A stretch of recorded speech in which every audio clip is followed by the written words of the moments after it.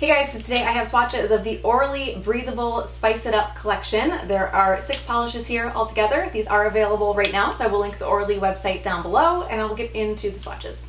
So the first polish is called Off Gourd, and this is described as an orange-yellow cream. Great formula, a little bit sheer on the first coat, but it does go on very even. It's a little bit more of a crelly finish, so it does have that slight sheerness to it. It builds fairly well on the second coat, but I still felt like it could be more opaque, so I went ahead and added a third coat, and this also dried a little bit more sheer than it was when it was wet, so I needed that third coat even more. It covered completely for me in 3 coats, and it did dry a little bit darker than it was when it was wet. So that is 3 coats of Off Gourd.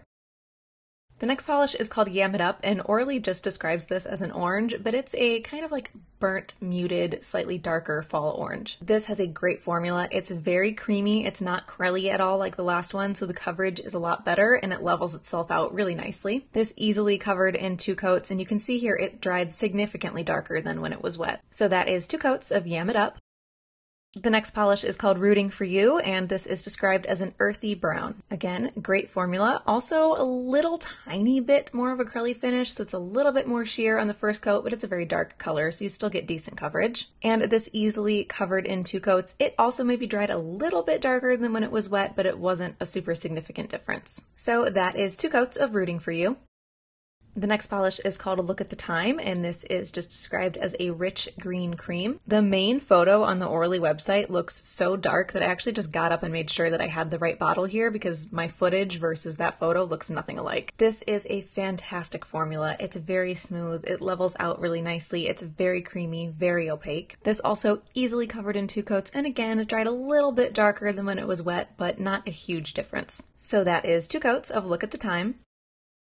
So the next polish is called Back for S'more, and this is just described as the darkest olive. I had a little bit of ugly bottle syndrome at the back of this where it had been sitting on its back, but that doesn't affect the actual application as long as you give it a good shake. This is one of those very dark, almost black polishes, but it's not quite black. You can just barely tell that it's green. Great formula, slightly crelly, so a little bit sheer, but it did still cover completely for me in 2 coats. And it levels itself out really nicely, all of that as well. So that is 2 coats of Back for S'more.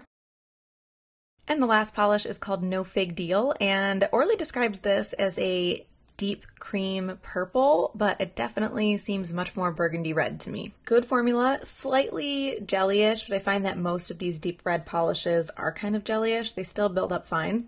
Very opaque, it evened out really well and covered completely on that second coat. So that is 2 coats of No Fig Deal. Predictable. So I really liked half of this collection. These are my perfect kind of fall shades. So Off Gourd, really liked this. It's a really nice mustard color. It's like a little bit deeper, a little bit more orange than other mustards that I feel like I've seen recently, but not necessarily a unique color, but still one of my favorite fall colors. Same goes for Yam It Up. I really like a very rusty fall, crunchy leaves kind of orange, which is exactly what this one was. And Look at the Thyme.